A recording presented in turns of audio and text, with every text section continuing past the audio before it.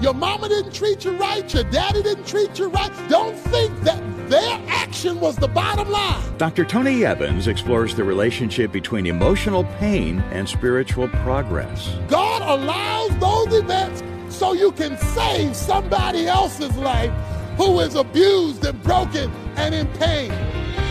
Celebrating 40 years of faithfulness, this is The Alternative with Dr. Tony Evans, author, speaker, senior pastor of Oak Cliff Bible Fellowship in Dallas, Texas, and president of the Urban Alternative. It often seems like those who've accomplished the most for God have been through the worst life has to offer. Dr. Evans says our painful experiences can be used to bless and build up the body of Christ. Let's join him as he explores how to do that. Even when you weren't saved, God recognized all the good things about you.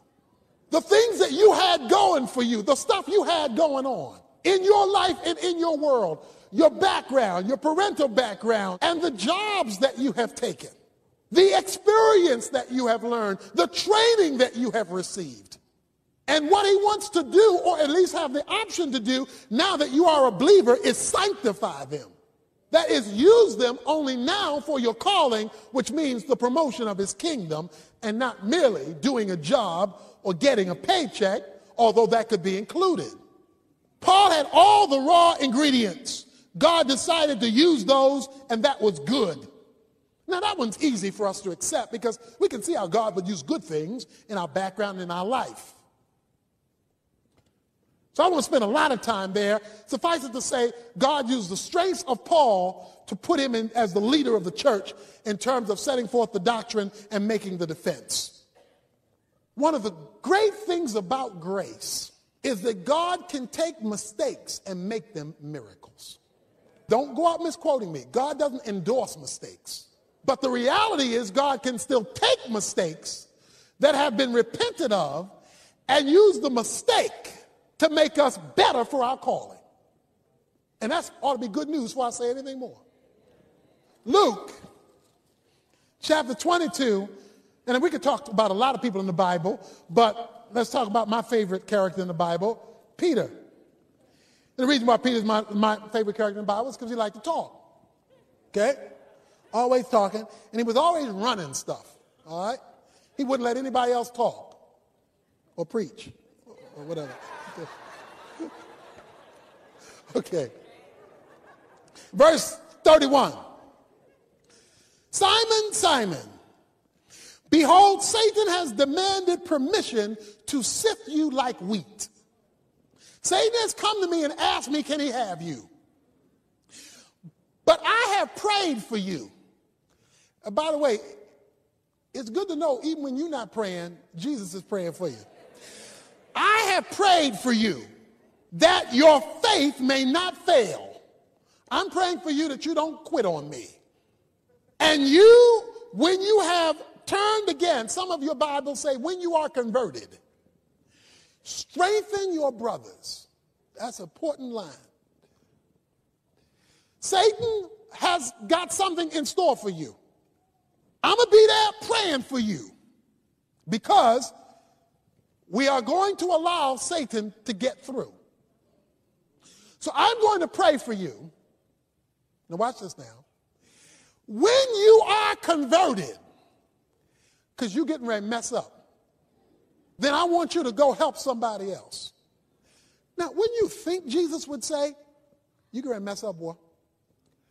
So you better go and find some place to hide. He says, Satan's coming after you.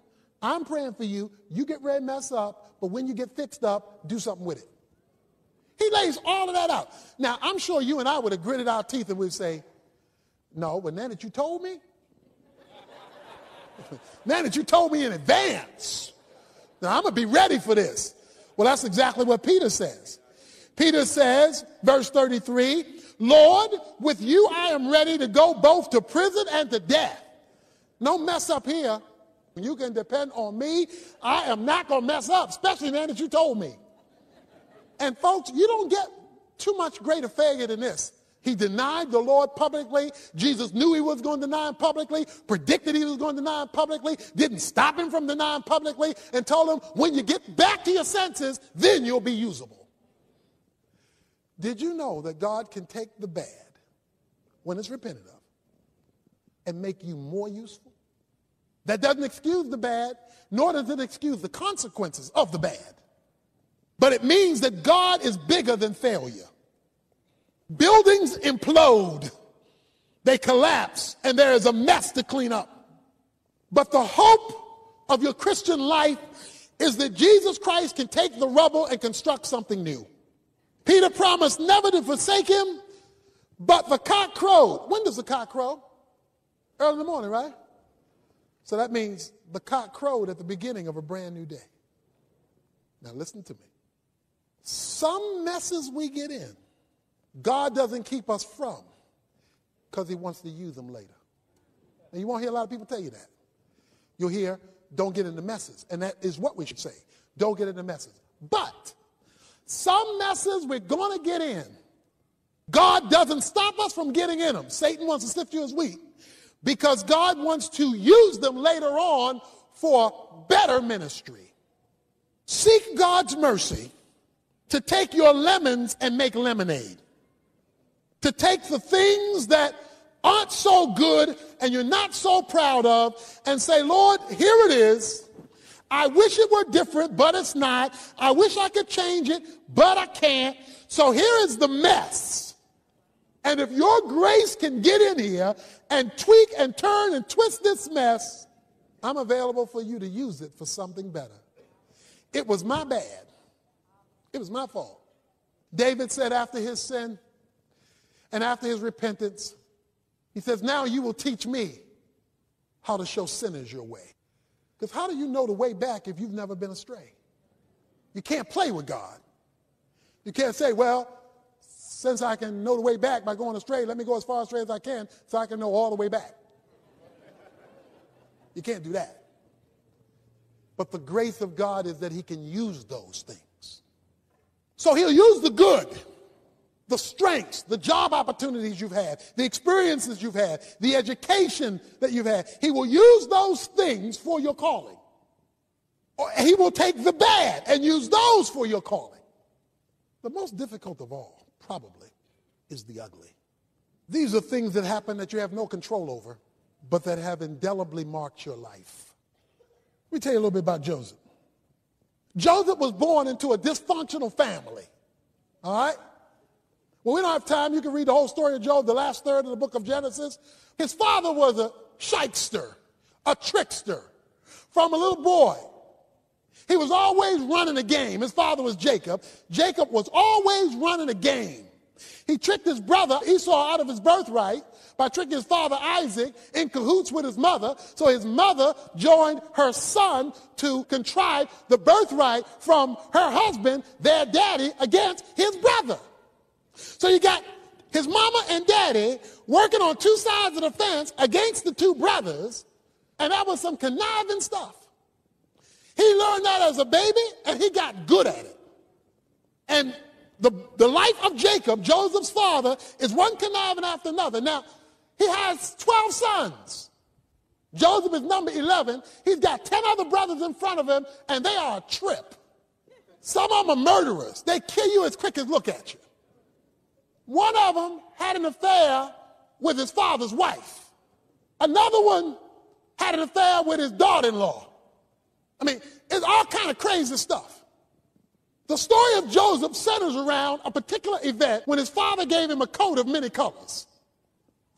When he gave him this coat of many colors, that was the straw that broke the camel's back. Let's pick it up there in Genesis chapter 37, the first book of the Bible. You can't miss it. Genesis chapter 37, verse 3. Now Israel, that is Jacob, loved Joseph more than all his sons. Genesis 37:3 says, because he was the son of his old age, he made him a very colored tunic, because it's his favorite son.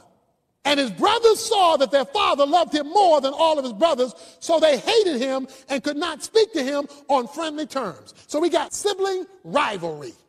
You got brothers that can't get along because of the favoritism of the father. Well, this event led to a plan to kill Joseph. Now, things got to be bad when your brothers want to wipe you out.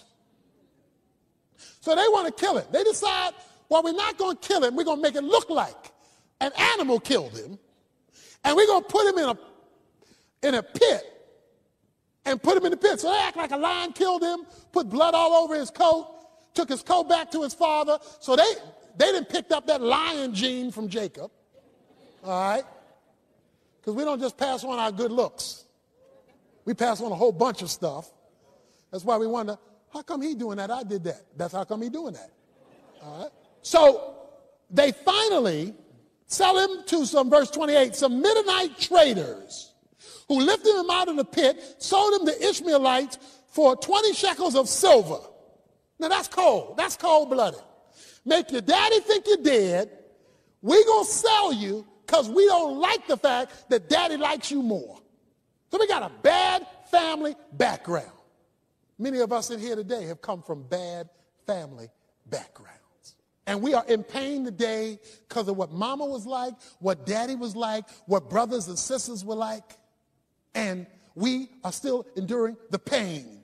Maybe abuse by a father, maybe neglect, maybe rejection. Well, that's Joseph's situation. He comes out of a bad deal. How much worse can it get than you get sold as a slave, a nothing, a nobody? You talking about self-image. So that's our scenario. He's now sent to Egypt, having been rejected by his family. When he gets to Egypt, that's chapter 39. He's now to become the slave boy in a man's house named Potiphar. He is an officer of Pharaoh. So Potiphar is a high-ranking guy now. Now I want you to look at the phrase, verse 2. And the Lord was with Joseph. Verse 3. Now his master saw the Lord was with him and how the Lord caused all that he did to prosper. Verse 5.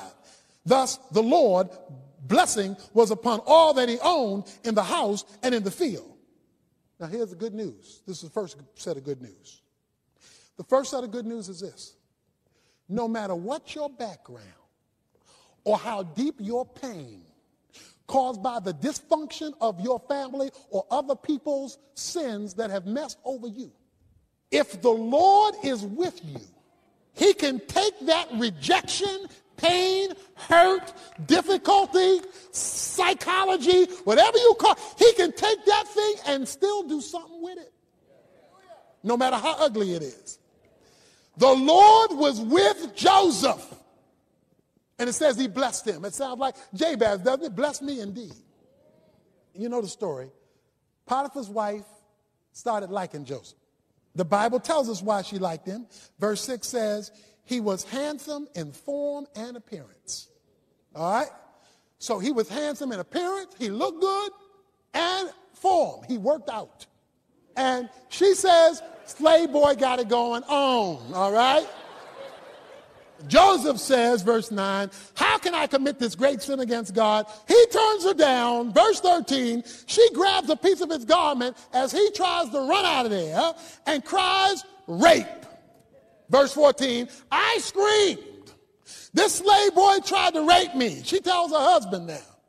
So what's happening now? Verse 19, it came about when his master heard these things of his wife, which she spoke to him saying, this is what your slave did to me, that his anger burned. Well, quite naturally. So Joseph's master took him, put him in jail, the place where the king's prisoners were confined, and he was there in jail. Talk about ugly. That's ugly. Anybody ever been lied on? He's lied on and he goes to jail for a lie. Now, it's bad enough as a kid to have your family mess over. But now you can't even go to work, do a good job without your boss and the boss's wife messing over you. So now he's in jail and the man hadn't done a thing wrong. He's done right. Because sometimes doing right can get quite expensive. We'll see how God turned that situation around and discover how he can do the same for us. That's coming up after these reflections from Dr. Evans on 40 years of God's faithfulness. Little did I know that he would take humble beginnings and turn it into an international ministry. Now, on over 1,400 stations daily in 130 countries around the world, reaching hundreds and hundreds of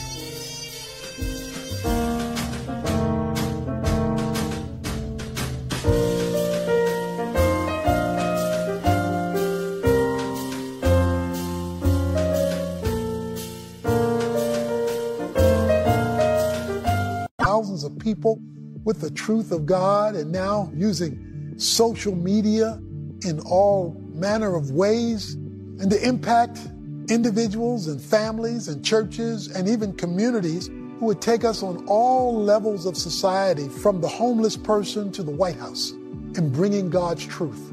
I praise God for 40 years of his favor on us. You know, Tony has said that the more people who meet Jesus, the more lives will be transformed. It's a simple equation, and it's the driving purpose behind this ministry. None of what we do here would be possible without the faithful contributions of people like you. And that's why I want to let you know about a special package we put together as our way of saying thank you when you make a donation to keep this ministry going. It starts with our current 2-volume, 12-message audio collection, Called for a Purpose, and includes a copy of Tony's life-changing book, Discover Your Destiny, Let God Use You Like He Made You. Together, this powerful package expands what we've been learning about your one-of-a-kind, custom-made calling. God has something special He intends for you to do, and these resources will help you discover what it is and set a course toward doing it. There's no greater source of satisfaction and success than finding and fulfilling your purpose. We feel this information is so important, we'd like you to have a copy of Called for a Purpose and Discover Your Destiny as our gift when you make a donation to help support the work of The Alternative. But don't wait, this offer will only be around for a few more days. Details are waiting for you at tonyevans.org, where you can also sign up for Tony's free weekly email devotional. Again, that's tonyevans.org, or call our 24-hour resource request line at 1-800-800-3222 and let one of our friendly team members help you. That's 1-800-800-3222. We'll have more of today's message right after this. Far too many of us want to throw in the towel before we've thrown up the prayers. Dr. Tony Evans says Christians have a habit of underusing or overlooking our most valuable spiritual resource. Grace is available, but only at the throne, and you can only approach the throne through prayer. You can deepen your connection with the Lord through our in-depth course on Kingdom Prayer at the Tony Evans Training Center. You'll discover how God has wired the world to work by prayer and experience for yourself how it connects heaven with earth and time with eternity.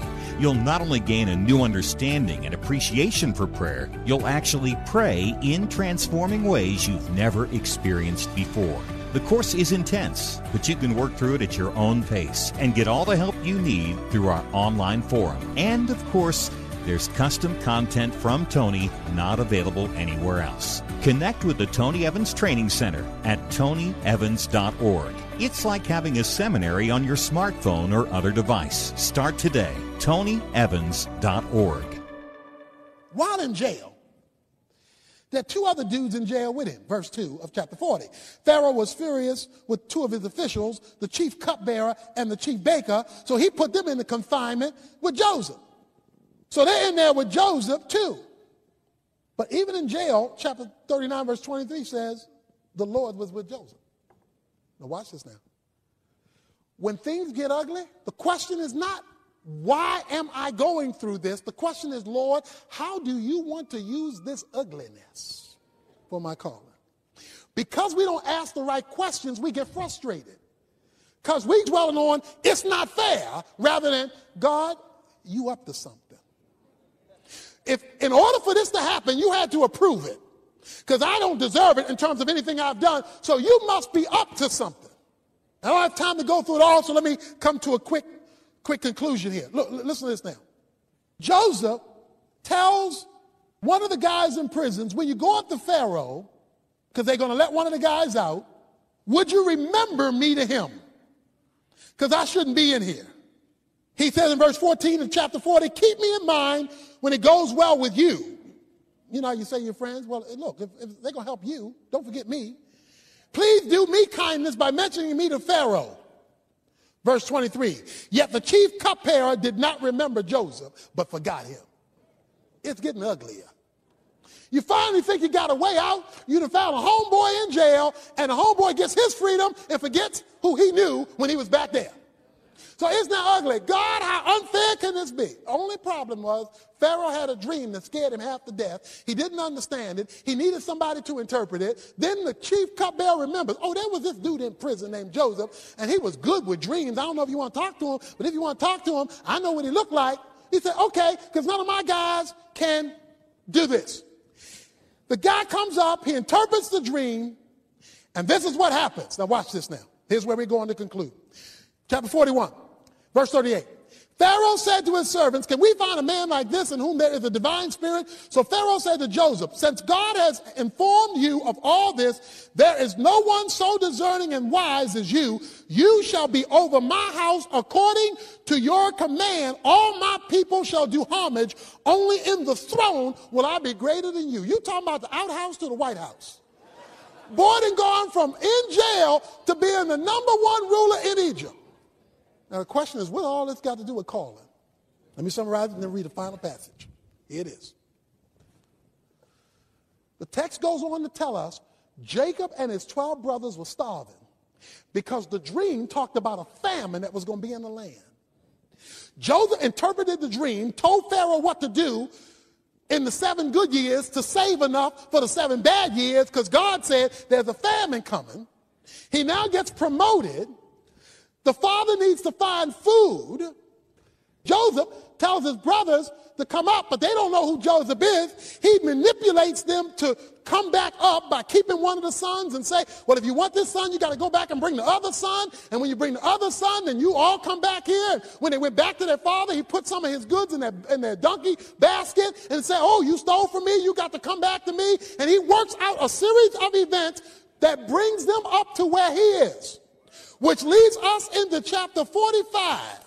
Then Joseph could not control himself because the brothers still don't know who he is.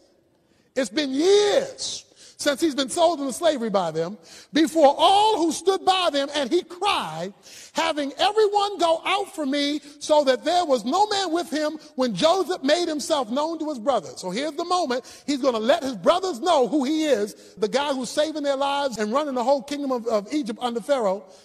And he wept so loudly that the Egyptians heard it and the household of Pharaoh heard it. I mean, he's seriously crying, all right? He's wailing. Then Joseph said to his brothers, I am Joseph. Is my father still alive? Jacob. But his brothers could not answer him, for they were dismayed at his presence. In other words, scared to death that he remembered what they did to him when they were little boys, all right? So they're terrified. Verse 4, then Joseph said to his brothers, please come closer. And they came closer, and he said, I am your brother. Now, I'm going to tell you something right now that I am sure you have never heard in all of your Christian life, all right? I'm getting ready to tell you something that I know very few of you will have ever heard, but I'm getting ready to tell you now. It says, he told his brothers, come here, come close. He sent everybody else out, it says, except his brothers. I am your brother Joseph. Now, why should I believe you're my brother Joseph just because you tell me you're my brother Joseph? What proof do you have that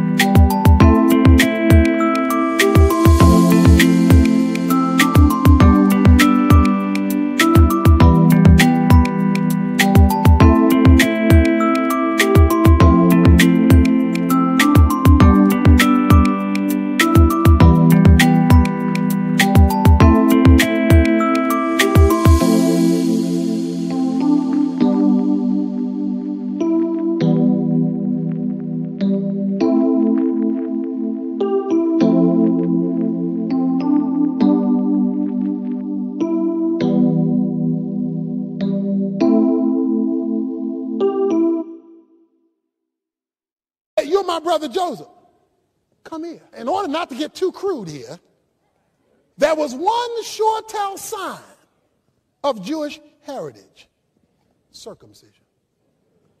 Come close. I will show you I am your Jewish brother, for only Jews got circumcised.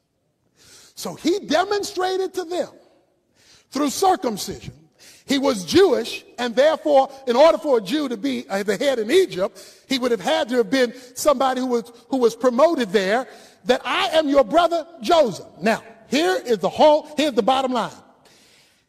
And now do not be grieved or angry with yourselves because you sold me here. Verse 5. This is deep, folks. Don't get upset that you sold me here. Why? For God sent me. Wait a minute now. How could God send you? You were sold into slavery. Potiphar hired you. You were accused of rape. You were sent to jail. The cupbearer forgot about you. That's human interpretation. Let me tell you the real deal, bro. The problem was not that you sold me into slavery. The issue is God sent me before you to save your life. You thought you were getting rid of me, and God was orchestrating a plan using negative, ugly kind of events because he had something years down the line he had in store that was going to benefit you. He used your evil to promote me in order to save you. He says, for the famine in the land these 2 years, he says, but God, verse 7, sent me before you to preserve you, a remnant in the earth, and to keep you alive by a great deliverance. Now, therefore, it is not you who sent me here, but God. And he made me a father to Pharaoh and Lord over all his household and rulers of Egypt. Brothers and sisters, the point is chapter 50, verse 20. You meant it for evil, but God meant it for good. If you got ugliness in your life, your mama didn't treat you right, your daddy didn't treat you right, your brother didn't treat you right, your boss didn't treat you right, you've been buked and scorned as sure as you're born, everything is falling apart. Don't think that their action was the bottom line. God allows those events because somewhere down the line, he's going to use all that ugly stuff so you can save somebody else's life who is abused and broken and in pain. Look at your pain theologically, not socially. Don't just say that's not fair. Say, God, since that's not fair, what you going to do with it so that I can fulfill my calling? I give you the right to take my ugliness.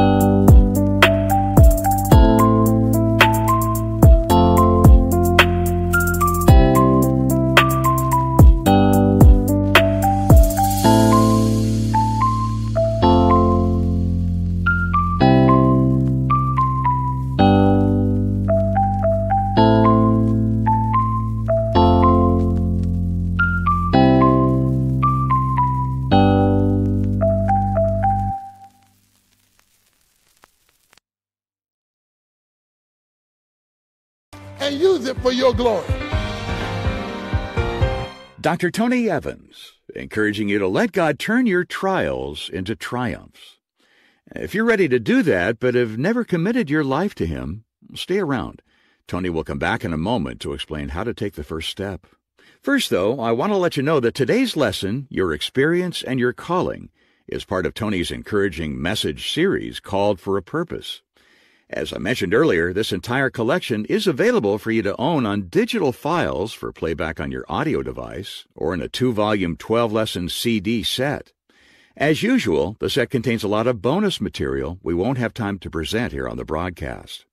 And for the next few days, when you make a donation to help support Tony's work, we'll say thanks by sending you the entire Called for a Purpose audio collection, along with a bonus, a copy of Tony's popular book, Discover Your Destiny, Let God Use You Like He Made You.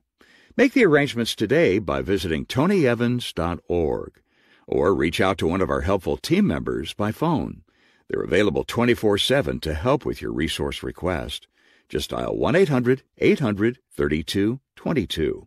That's 1-800-800-3222. Or you can make the arrangements online at tonyevans.org. The Declaration of Independence proclaims all humans have the right to pursue happiness. Well, next time, Dr. Evans explains the only way to find it when it comes to your family is to pursue something else. Right now, though, he's back with this closing invitation for you. If you have yet to accept Jesus Christ as your personal Savior, we can resolve that right now. I'm going to say a little prayer. I want you to pray it after me, but you've got to mean it for yourself. Lord Jesus, I'm a sinner, and I know I need a Savior because I can't save myself.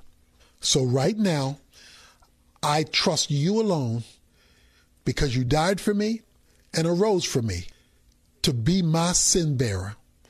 You are now my substitute, and I'm believing you to forgive my sin and to give me eternal life. Thank you for the free gift of salvation that you have given to me. Help me to live a life to please you. In Jesus' name, amen. Welcome to the family, and we'll keep ministering to you for your spiritual growth through our broadcast. God bless you. The Alternative with Dr. Tony Evans is brought to you by the Urban Alternative and is celebrating 40 years of faithfulness thanks to the generous contributions of listeners like you.